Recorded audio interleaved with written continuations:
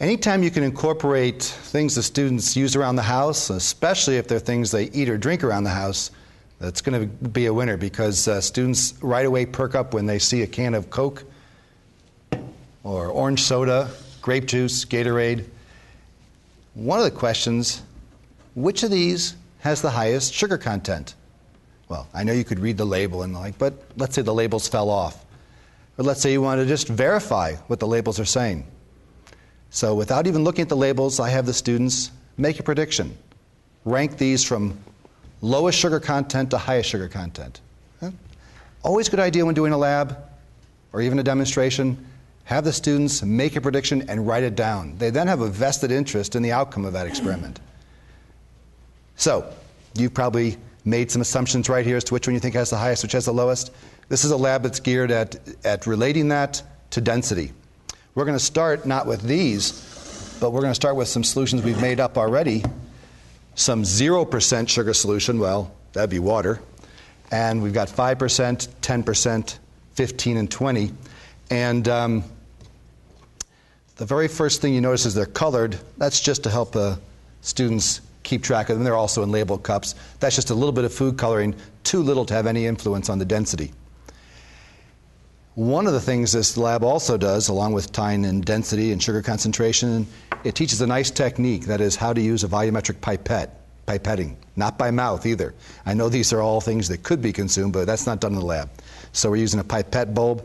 And we're placing a 100 ml beaker on the scale and zeroing it, okay? Pushing the tare button. So the scale right now, of course, reads 0.00. And we're going to first create a little vacuum in there. And I'm going to draw up into this pipette.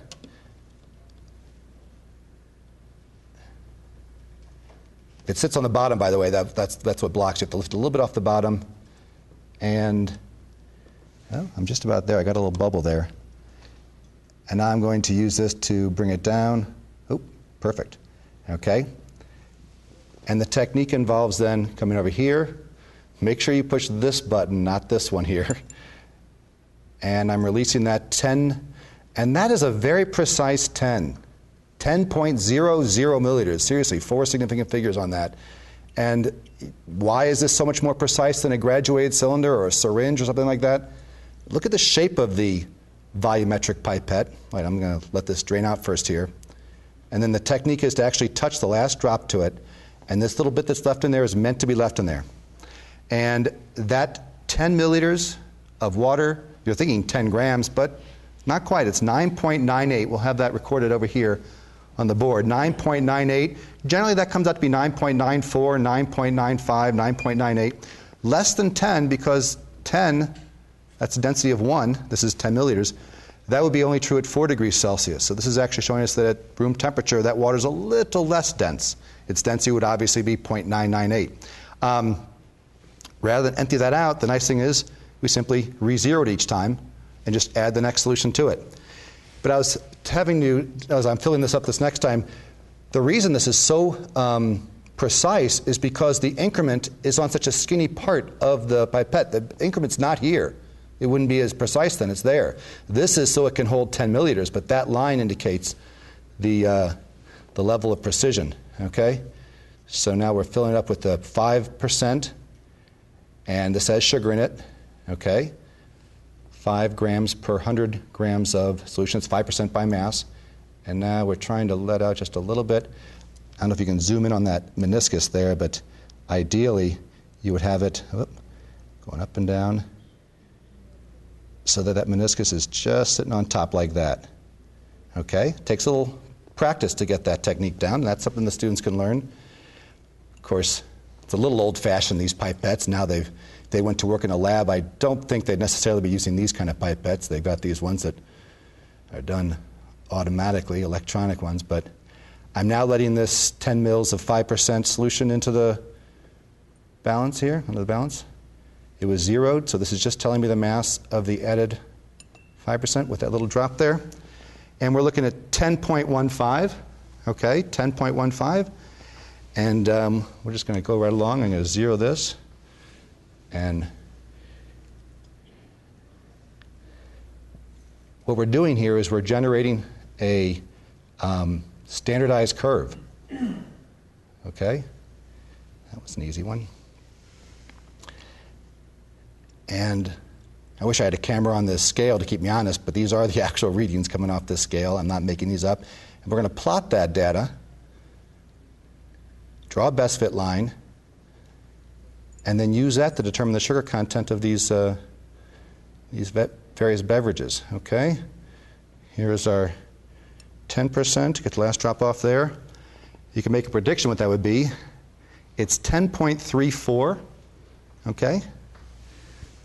I need to get a little bit more air out of the bulb there. Just 2 more to do here, and then we're going to plot our curve. Okay. And whoop. I could have done this all ahead of time and just written down the data, but I think it's more important you see this thing does work. Okay. Here's our 15%. And you know what I forgot to do that time? I forgot to zero it. That's okay, because we know what the last one weighed. I'm just going to subtract it. Okay? It certainly isn't as though I have to start all over again. Right now the scale is saying, it's not saying anything, but it's showing 95. So if we subtract out, we get 10.61. Okay, good enough. And I will zero it here so I don't forget. And the last one we'll do here is the 20% sugar water. It gets noticeably more viscous with this high sugar concentration. Okay. And there we go. It's been zeroed. I remember this time. You get some nice little color changes taking place in that beaker, but that's kind of irrelevant. Not a chemical reaction, just a physical process as they mix. They mix so well because I keep on putting the denser one on top. If I had gone in the other order, I'd probably have a nice little density gradient rainbow in there. And this last one now, that last dropout, that drop does show up as a couple extra. 10.78. Okay? So let's just see what that looks like as a relationship here. I think if I move these cups out of here, we'll lose that shadow. Okay? We have, I'm just going to take those values off the board and divide them by 10, which I can do in my head. Don't need a calculator for that. So our first one, 0%, is 0.998. So we go up to here at 0 and put a little dot here at 0.998. Our 5% is 1.015. So 5% up to open right here. Okay, hey, so far that's a pretty good linear relationship, isn't it? That was a joke. It was 2 lines, 2 dots. Okay, the next one is 1.034. So I'm going to right here, I believe. Not often I have to graph things upside down. Now you are seeing, though, some nice data. That's pretty linear there. 15% is 1.061. Okay, and then the 20% is 1.078. Okay, I think I did that right, yes? Okay, just going to lay this down here and draw a best fit line and know that the data is not going to be perfect, but, whoop, my ruler slid, sorry about that. There we go. Ignore this one. Now we have a standardized plot. What can we use that for? Well, let's go to our beverages here and swap them out.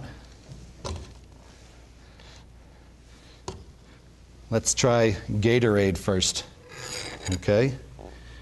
We don't even have to empty that beaker yet. We still have room there to zero it. Drop some Gatorade. You can make your predictions where it's going to be. And not only can you tell the hierarchy, which one's the highest sugar content, you can get a value for that concentration of sugar. How many grams of sugar dissolved per 100 grams of the beverage? Okay. And our Gatorade, you want to make an extra line there or off to the side maybe? Gatorade Now, we chose this range of sugar concentrations because it covers the whole range of these beverages. So we're really going to be just doing interpolation, no extrapolation beyond that. And 10.25 for our Gatorade. Orange soda. By the way, this was poured in the cup, back and forth in cups to get rid of the carbonation. I think you can think about why that's the case. If I did this with a freshly opened bottle of soda, I'd be having all kinds of bubbles in here, and that would obviously throw off, actually, as it is, I got little bubbles off the bottom there, but that would throw off the reading. I'd have a bunch of air mix, and that would definitely throw off. Which direction would it throw it off? That's a good thing to consider. Here's my orange soda. Obviously, those bubbles would be taking the place of solution and making the mass come out too low, and I did it again. Forgot to zero it. That's okay. We'll do a little subtraction here.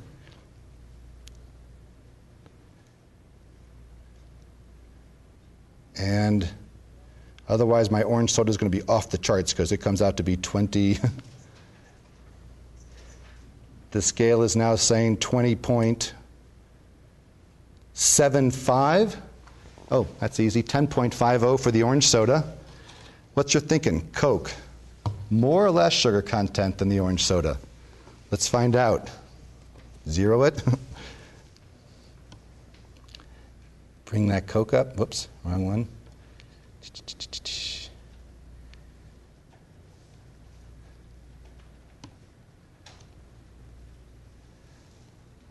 Okay, there's your Coke.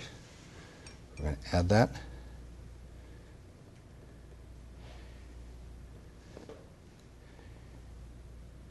Most students predict Coke would be a higher sugar content than orange soda. I think just having the orange associated with it, that's a fruit, makes it healthy, therefore less sugar. But right now, 10.42, yeah, Coke is actually not as sugary as orange soda.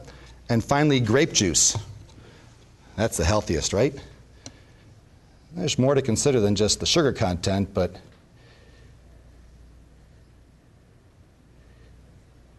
here we go with the grape juice. Oh, it's almost there.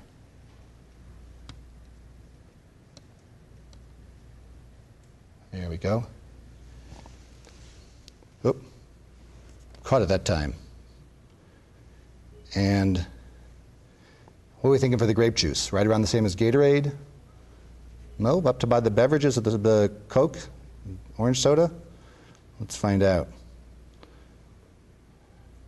Even if it says 100% grape juice, which this says, it doesn't mean it doesn't have sugar in it. Where do you think that sugar comes from anyway? Fruit.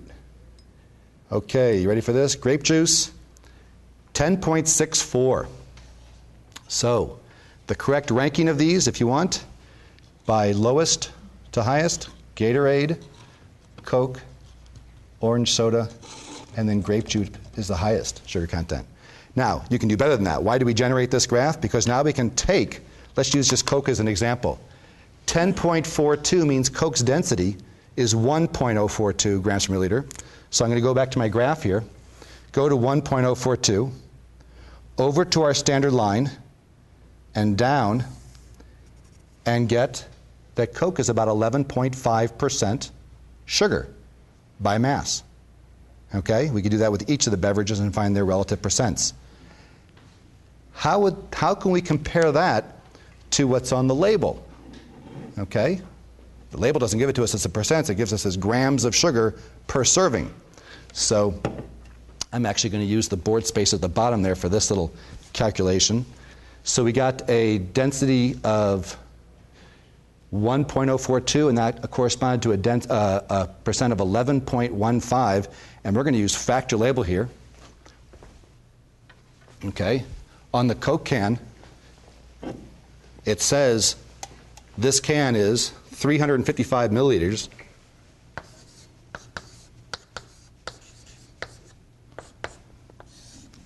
We just recorded that its density is 1.042 grams per milliliter. So that's 1.042 grams. That's grams of solution now, not sugar. per 1 milliliter. And that corresponded, according to our graph, to a concentration of 11%, 11.5%. Probably only valuable to have 2 sig figs there, but we'll keep 3 in there for the time being. So we have 11.5 grams of sugar per 100 grams of solution. That's all we have to do right there. Those 2 little steps, factor label. And we're going from a serving size to how many grams of sugar there should be. These are both things we measured from our graph. So 355 times 1.042 times 11.5 divided by 100. And what do we get for that? 42.54. Okay, we'll say 42 grams. And that compares pretty much to what's on the graph, on the thing. It listed as 39 grams. So you can do a little error analysis. Do keep in mind that the sugar is not the only thing in there that is contributing to the density, but it is certainly the major thing. Aside from carbonated water, the second ingredient is high fructose corn syrup in just about every one of these beverages. So a nice little way of linking density to sugar concentration.